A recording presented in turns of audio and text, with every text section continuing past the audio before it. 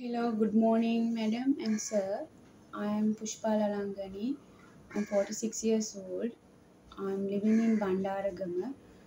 Uh, I'm married and divorced now. I have one daughter. She's 26 years old. I'm living with my mother.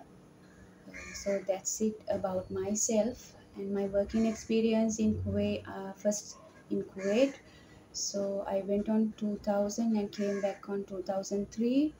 So I work as a housemaid, doing the house cleaning, washing, cooking, and preparing meal for parties because my boss was a big uh, general manager and big boss. So I used to do a lot of work with them and travel with them to Jordan. So I have traveling experience also. My boss name is Fard Al Masri.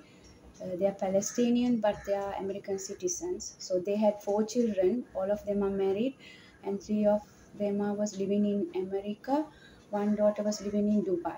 So they used to come for vacations, and I used to look after their grandchildren also. So I have experience with babies also.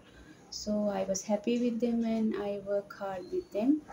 So that is my first experience. And my second experience in Hong Kong, 2015, I went to look after a baby. She was 3 years old.